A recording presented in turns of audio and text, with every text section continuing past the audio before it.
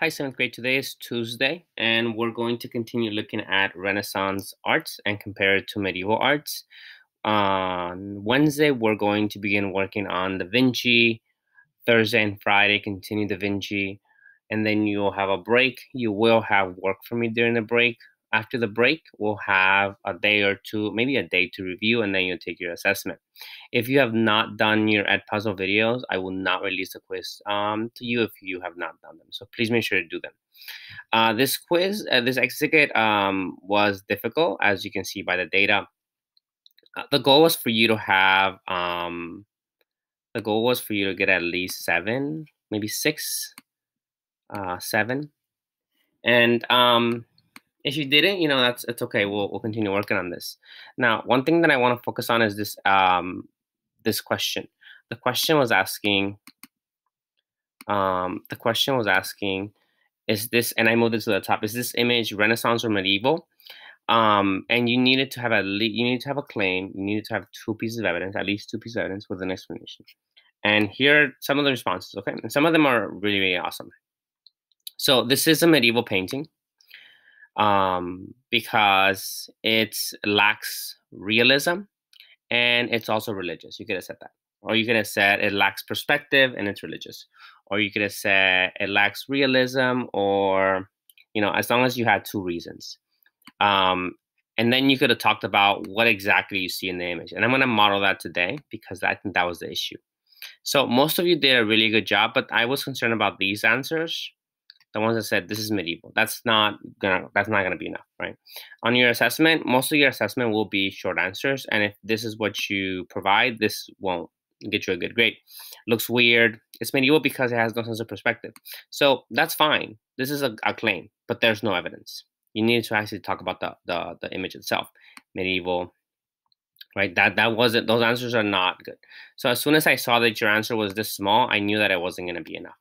Okay, so the image is a medieval painting because it does lack perspective. You could have talked about the background. It lacks a realistic background. Yeah. Okay, moving on. Again, I'm going to show you guys how to do that one today. So, which of the following is most likely a work of art from the Middle Ages? So the Middle Ages, a lot of students got this question wrong.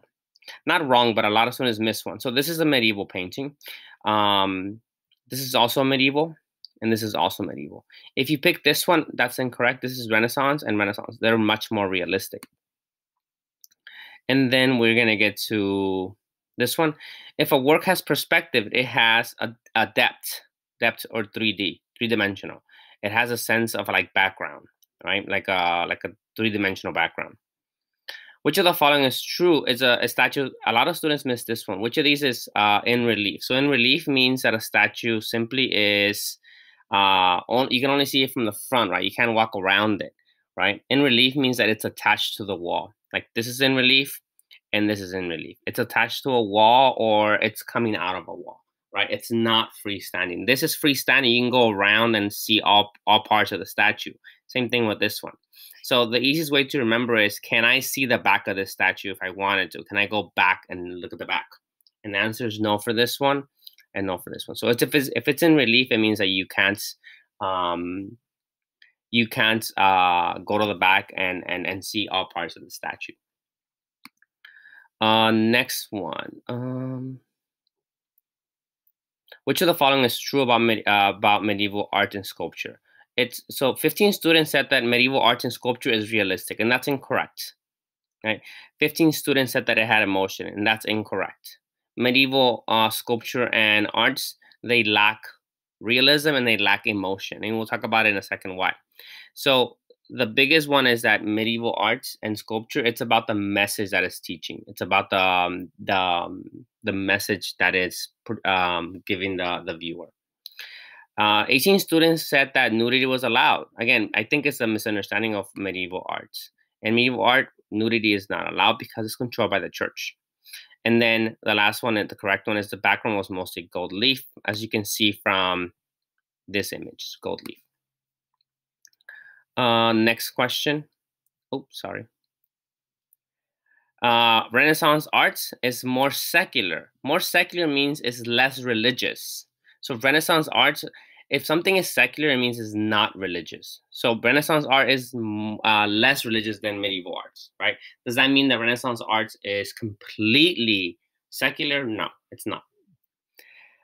If a painting has perspective, images in the background are smaller, right? As from the viewer's point of view, as the images, as a person is behind the scenes, that means that the image that person becomes much smaller, right? Further away from the viewer the image is, the smaller the object should be. Which of the following are works that Michelangelo took part in? Now, this was really concerning. Okay, let's look at the question. So, this is Santa Maria del Fiore. The dome was made by Brunelleschi, not Michelangelo. We spent a couple days focusing on this. Brunelleschi, and this will be part of your break work. Brunelleschi worked on the dome. He developed the dome, right? He is given credit for developing this dome in Santa Maria del Fiore in Florence. This is the dome that Michelangelo took part in. This is St. Peter's Basilica, the Dome of St. Peter's Basilica. Was he the only one? No, but he was a very influential designer of the dome. So he is given credit for helping design the Dome of St. Peter's Basilica. The Pantheon was made 2,000 years ago, 1,500 years before Michelangelo was around. Notre Dame Cathedral was made in the 11 and 1200s, right? And there is no dome here.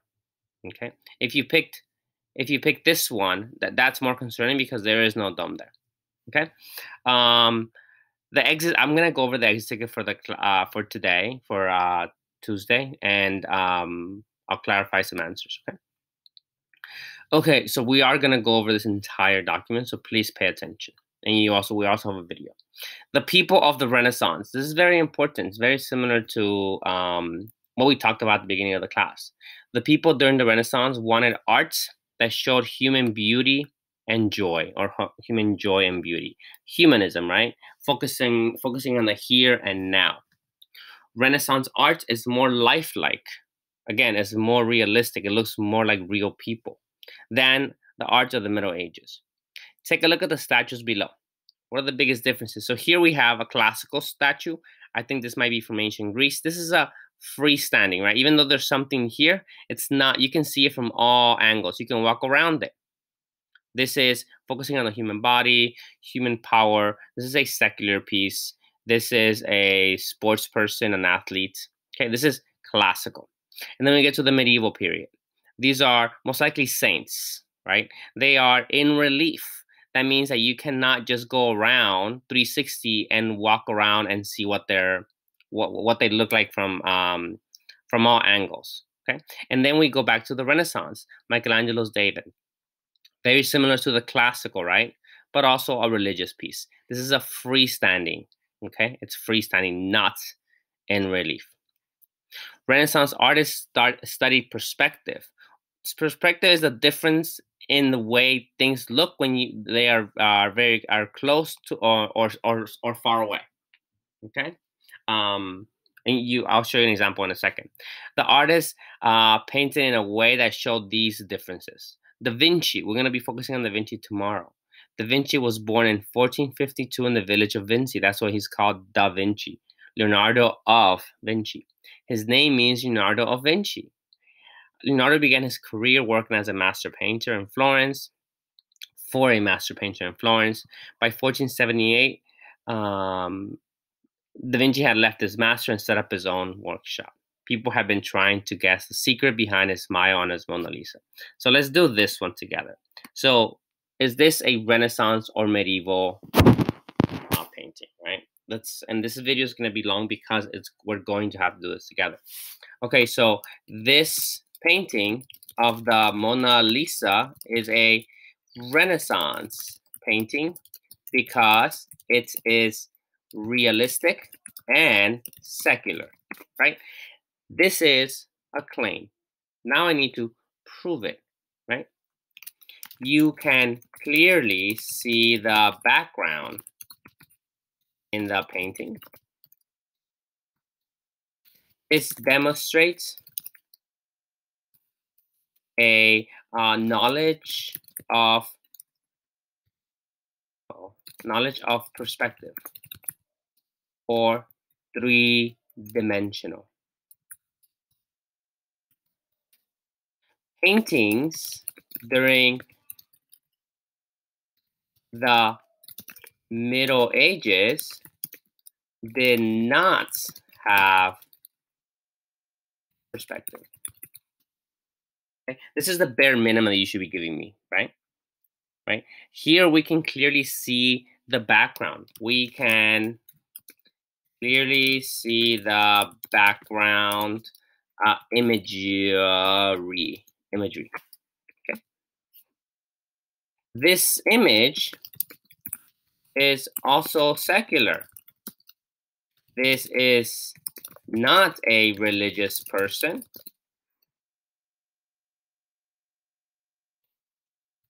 This is not a religious person. The Mona Lisa, and again, you might need to do some research based on this, right? The Mona Lisa was the wife of a rich merchant. Okay. There's a lot more that proves that this is a Renaissance painting. There's the work of light and dark. There's sfumato, which we're going to talk about a little later.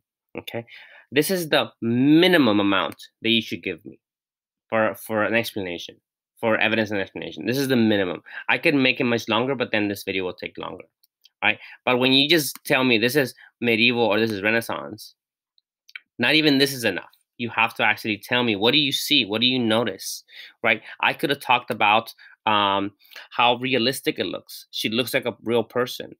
I could have talked about how she demonstrates emotions, like the smile. Right? You could have talked about physically how this looks real. Like this person, whoever painted this, Da Vinci, has a good understanding of the human body, of anatomy. You could have talked about all of that. Okay. So Da Vinci painted this, Renaissance. His Last Supper shows clearly the difference between Jesus and his followers. Right, this is Jesus. Okay. The Last Supper also shows clear perspective and realism. You're able to see, I'm not able to zoom into this, but you're able to see, maybe I can. You're able to see the background. You see how this background looks like? Let me see if I can point to this.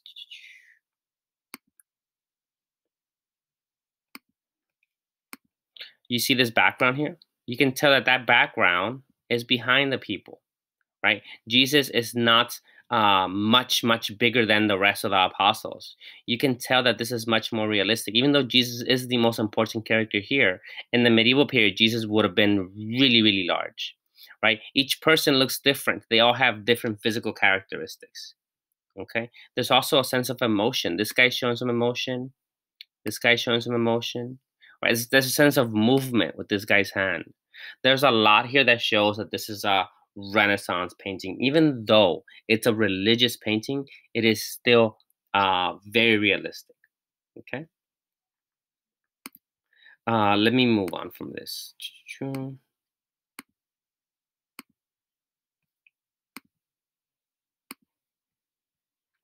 The plates look like they are on the table. There's a sense of perspective here. Okay. The table looks geometrically correct. If you remember another painting that I showed you guys about the Middle Ages, the table looked like the plates were gonna fall off, right? Not realistic.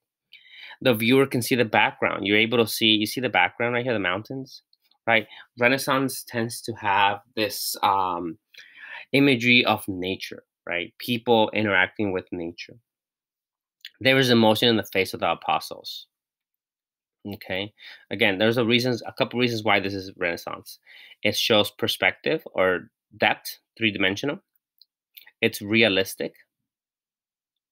It shows emotion. Okay. Leonardo's fame grew, but not just for painting. Leonardo's going to be one of those people you will have to absolutely know. Michelangelo and Leonardo are going to be the most important people that we're going to focus on. Da Vinci was truly a Renaissance man, meaning he was good at in many areas. He was a scientist and an inventor as well as an artist. So Da Vinci is considered like the ultimate Renaissance man because he was good at many different things. He was a scientist, a painter, a sculptor. He was an inventor. He was a scientist and an inventor, as well as an artist. He made notes and drawings of everything he saw. One of the things that interests me about Da Vinci was that he studied the tongue of the woodpecker. You might want to look into that. Da Vinci invented clever machines and even designed imitation wings that he hoped would let a person fly like a bird. He drew machines that looked like a tank. Here are some of the examples of the machines that he drew. Now, a lot of these were sketches that were not actually created, but what people say is that he was 500 years ahead of his time, because a lot of these machines actually eventually became real machines. Now, did they become exactly as he planned them? Absolutely not. Okay, so these are just machines with using gears. These are wings. This is a helicopter. He's considered. Some people think that he should be considered a scientist first, right? He was really good at understanding the human body and the human anatomy. He drew many, many, many, many sketches. I suggest that you look some of them up. Sketches of how the human body looked, right? He worked with corpses. Corpses are obviously like people that have died, and dissected them to see how this worked. He was one of the earliest people that studied the human hearts, like the chambers of the human hearts. He was focusing on the hands, the nerves of the hand. Here's the image that I was talking about, the tank. The tank. There's another one that he designed like a scuba dive gear. Um, and eventually that's something that was created. Okay. Okay, so here we're gonna talk a little bit about perspective. So you see how this image is really flat? It looks like they're all on the same plane, right? Really flat.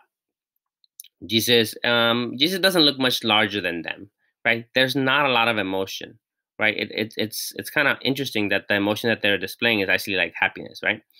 Um, and this is one of the first examples of linear perspective. You're able to see the perspective here. You see that where the happy face is? You see how it's like a tunnel? Let me clear that bad boy. Okay. You're able to see that these people here. You're able to see that these people are in front of these people, right? That's perspective. When you're able to tell who's in front and who's behind, that's pretty much what perspective is. The sense of depth, the sense of background, the sense of 3 dimensions. Okay, that is perspective. If you were struggling with that. Okay. Okay, moving on. So think about this one. Which one is medieval? It tells you here. This is medieval Gothic. This is Renaissance. Look at the size of the Virgin Mary here versus the size of the Virgin Mary here, right? Obviously, there's less people here, so you really can't compare. But if the Virgin Mary got up, she'll be much taller than the angels, right? The Virgin Mary is the most important. That's why she's made the largest. There's also this sense of perspective here. You see how these angels look, that they're all kind of standing on each other's heads, right? There's a lack of depth or 3 dimensions, right? Also, Jesus is way too big. Jesus does not look like a real baby. Now, compare that to this side. There's a couple reasons that the one on the right is Renaissance. One, there's perspective. There's this background in the back, right? So that you could talk about perspective. You could talk about how the buildings in the back look smaller than the people that are closer to the viewer. Okay, you could talk about the emotion on the face of the Virgin Mary. You can talk about how the baby looks like a baby, right? It realistically looks like a baby, right? You can talk about the hands. You can talk about even her neck. You can talk about how this is a realistic image because it follows the rules of anatomy, right? This does not follow the rules of anatomy. Okay, this also has nudity in it. Okay, and even though it's a child, that still counts as nudity. Okay, so again, medieval and Renaissance. Medieval art was more focused on religion. than Renaissance art was. Statues, medieval statues often look very stiff and often did not appear to be very much, there didn't appear to be have very much movement. Subjects of the medieval period were being painted often. They look flat and emotionless. Again, flat with a lack of emotion. They often did not look very realistic. Bright colors were used in paintings. You see the bright color in the back, the gold leaf. But there was usually not very many colors involved in the paintings. Basically, the purpose of medieval art was to teach religion to those who did not know how to read or write. Again, medieval art was mostly to teach a message. Here's another example. Again, how you'll have a chance to prove that you understand what I'm talking about. Da Vinci was a master painter. There's this technique called chiaroscuro, which was developed in the Renaissance. Chiaroscuro refers to light and dark, like the smokiness. And there's also sfumato, again, the smokiness. Think about why this is Renaissance and what makes this, what makes this Renaissance? I keep saying Renaissance. What makes this medieval, this one? And what makes this Renaissance? Again, the one on the left is religious. The one on the right is secular. The one on the left lacks perspective. The one on the right has perspective in the back. Right? The one on the left does not show much emotion. The one on the right shows emotion. Right? Okay, moving on. So I'm going to go over this pretty quickly, okay? So this is Renaissance arts. The one on the left is Renaissance arts. Increased emphasis on secular themes, so not just religion. They're definitely influenced by the Greeks and the Romans. They use perspective. Chiaroscuro, you might want to find out what that is. Let me know. But chiaroscuro, I'll help you out. It has to do with the smokiness of the painting. They use more bright colors. They have more emotion in arts. Real people and settings depicted, so real people, not just angels or God. So this is a big one. Patrons.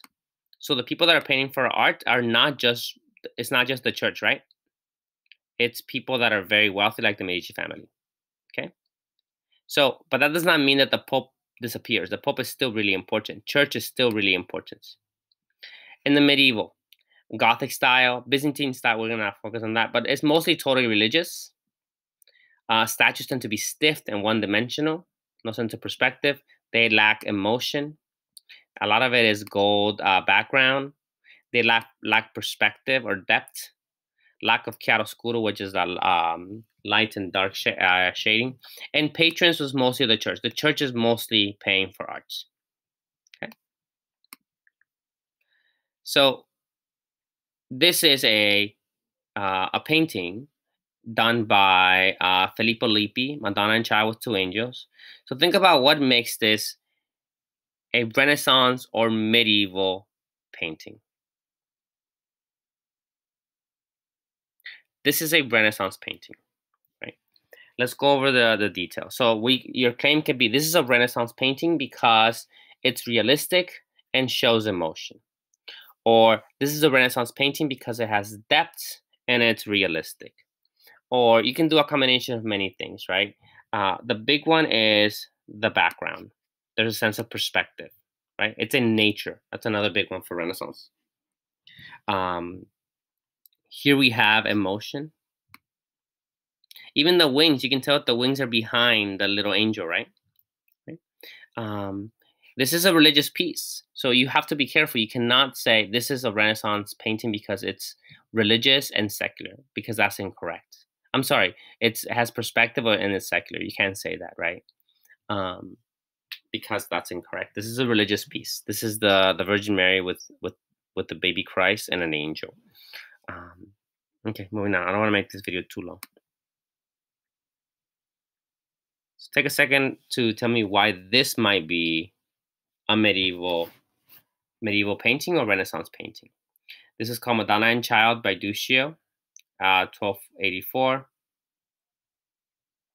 So this will be an Ed puzzle. It might be multiple choice. Remember this painting. I'm not gonna go into it right now, but remember this painting. It's called it's something to do with wedding. But remember this painting. You will need to know this painting for sure. Okay, let's go over these two. How do you recognize Italian Renaissance art? Sometimes we use the word Renaissance to talk about the revival of something generally, but in art history, Renaissance means something very specific. It means the rebirth of the culture of ancient Greece and ancient Rome, which we call the classical period or classical antiquity. Let's start at the very end of the medieval. And that's a good place to start because it gives us a sense of what the Renaissance is going to do differently. So let's start with this beautiful stained glass window from Chartres Cathedral. This was a very important cathedral in the medieval period, and it's extremely famous for its stained glass. And one of its most famous windows is known as the Blue Virgin. So this is a Gothic cathedral. In the center is the Virgin Mary. She's seated on a throne, and the young Christ child is seated on her lap. So we need to figure out if this is Renaissance or medieval, right? It happened in the 1200s, so it automatically tells you that it's medieval. Now start thinking about what makes it, what are some of the characteristics that make it medieval? Because we've talked about painting on different surfaces. We have not talked about paintings on stained glass as much, okay? So think about it. Both of the figures are frontal, and that's a pose that is very static. It gives us a sense of the divine. We move our bodies in space. We're rarely seen from a perfectly frontal view. So as soon as a figure is represented in a frontal way, there's a sense of authority, a sense of the eternal. There's a formality. This is not meant to portray real people. This is meant to portray the Virgin Mary and the Christ child in a heavenly sphere. And in fact, we see above them a representation of a dove, and that's a symbol of the Holy Spirit. The Holy Spirit being one part of the three-part nature of God. We also see that the figure of the Virgin, especially, if she were to stand up, her body would be so long. There's no concern with the naturalistic rendering of the proportions of the human body. So again, that goes back to realism, right? Her body is not realistic to what a person actually looks like. But one of my favorite aspects is that you have this very large Virgin and Child in the center. And then you have these rather small angels that are framing them on either side. A hierarchy is expressed here between the angels and the Madonna and the Christ child, telling us that they're more important than the angels on either side of them. So again, go back to that idea that whoever is most important, they tend to be the biggest. Let's now look at a painting, a fresco by Giotto. We're now in Italy. We're in a town named Padua, and we're looking at... So this is a little later, right? So this is kind of the beginning of the Renaissance. So you'll start to see some Renaissance ideas in these paintings. At one scene in a complex series of scenes painted on the walls of a private chapel, which is usually called the Arena Chapel or sometimes the Scrovegni Chapel. So we've shifted to a smaller family chapel, and this tells us something about how patronage is shifting.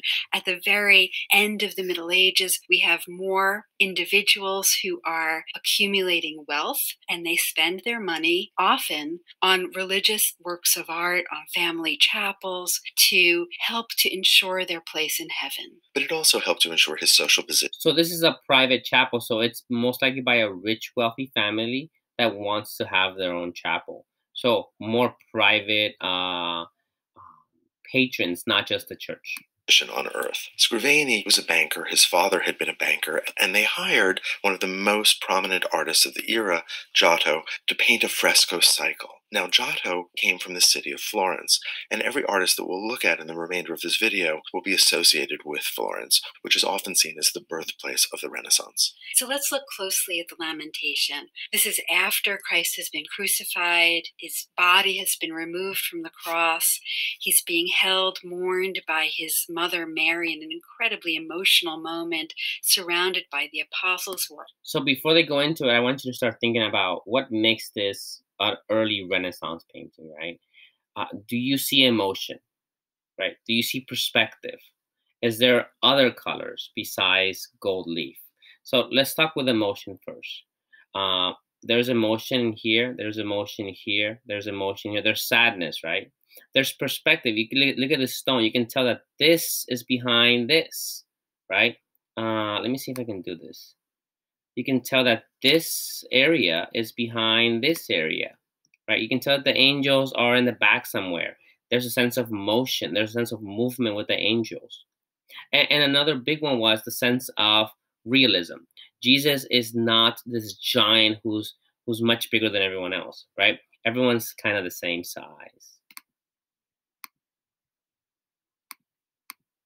Also mourning his death. So a number of important changes. First of all, we have emotion. We have emotion in the face of Mary and in the tender way in which she holds her now dead son. We have emotion in the angels, but I think even more importantly, we've lost the frontality that we saw at Chartres. We have figures from profile view, three-quarter view. We have figures that are seen from behind. This is much more the way we would really see a group of people. By using modeling, Giotto is able to create figures who take up space. When you use the term modeling, or we could use the Italian word chiaroscuro, we're talking about the creation of an illusion on a flat surface of something that is rounded, something that takes up space. And if you look at the backs of these figures, you see how the cloth is light in certain places and shadowed in certain places.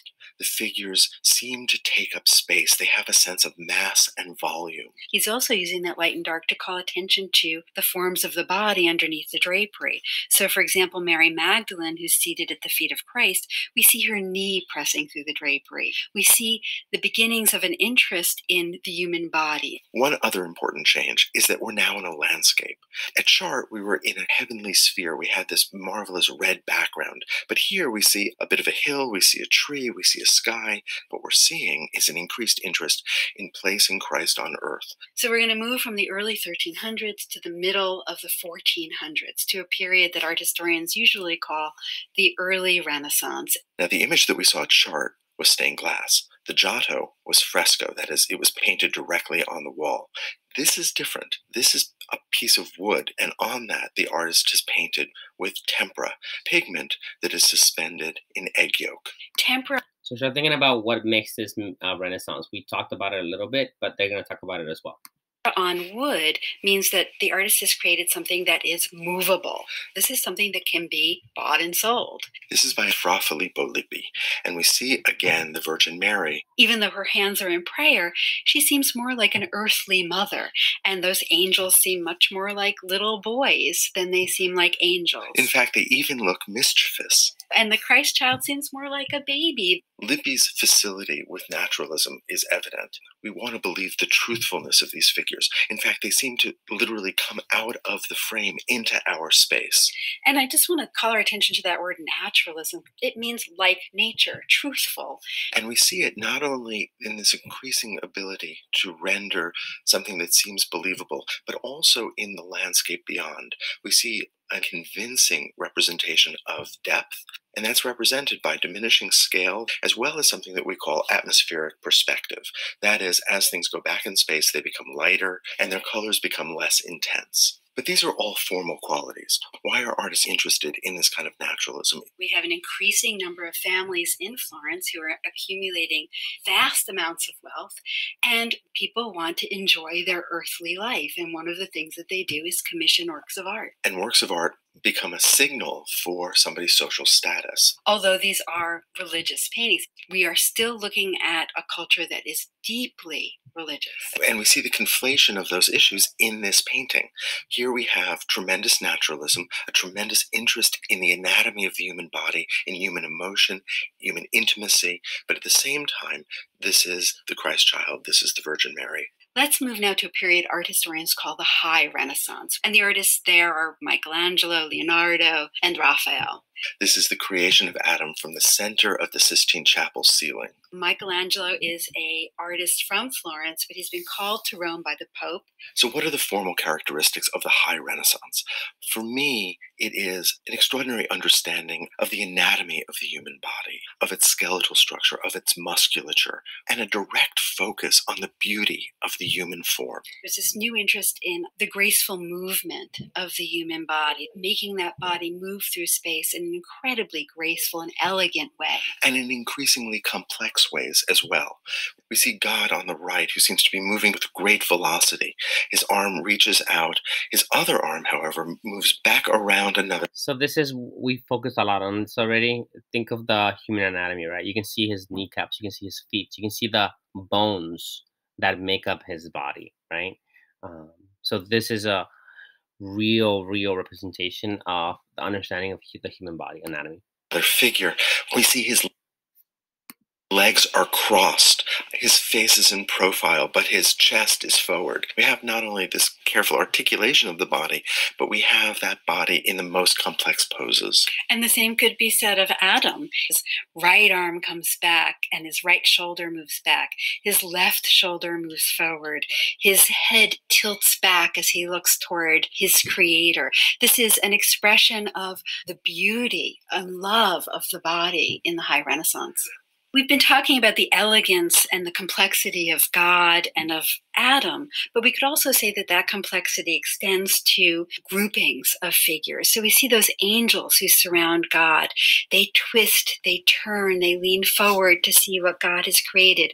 We have this complex interaction between the figures and layering of the figures that is also very High Renaissance. So where do you go after Michelangelo's? We'll stop there for that one. Here's your exit ticket for Tuesday. So so if a work has perspective, some of these questions are the same as the ones from the from last week. So because we did review it. If a work has perspective, okay, which of the following is in relief? So remember what the word in relief means. Which of the following is true about medieval art and sculpture? Okay. Again, when you see these boxes, it has multiple answers. If a painting has perspective, it means Renaissance art is. So some of these questions are very similar. I've just changed the language a little bit. Okay, which of the following is true about the following image? So which of these is true about this one? So there's 5 answers here, and you have to get all 5 of them right to be able to get the points. Which of the following are works that Michelangelo do or take part in? Which of these did he work on? Who drew these images? Who drew these images? And then we get to this one. Identify the following image as medieval or Renaissance work. You must provide 2 to 3 pieces of evidence. So here you must have at least you must have 2 reasons here. I'm gonna change it up. You must have 2 reasons and support it with evidence. The evidence is what you observe. You cannot simply say this is medieval or this is Renaissance, end of story. You have to give me 2 reasons, like I did in class today, and then tell me the evidence that you have. What evidence you have to support those 2 reasons? Actually, tell me what you observe. What is it that you see in the painting that proves your points? Okay. Your goal is to get, I believe there's 10 questions, 11 points. Your goal is to get 8 or higher. We're going to be moving that number up because it's getting closer to the assessments. I was going to show you guys this one's called The Adoration of the Magi, but I'm going to put that off to Wednesday. If you want to take a look at it, you're more than welcome to begin working on that. Again, on Tuesday, we're doing arts. Wednesday, we're doing Da Vinci. Thursday, we're doing Da Vinci. Friday, we're going to summarize Da Vinci and arts. And then after the break, during the break, you will have work. You will most likely be assigned this documentary. It's called Godfathers of the Renaissance. It's in YouTube, and it has to do with the Medici family. It's a pretty long documentary, but you got this.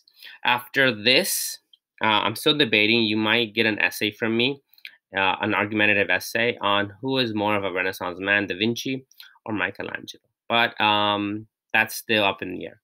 I will see you guys soon. Please stay safe. I'll see you guys later. Bye.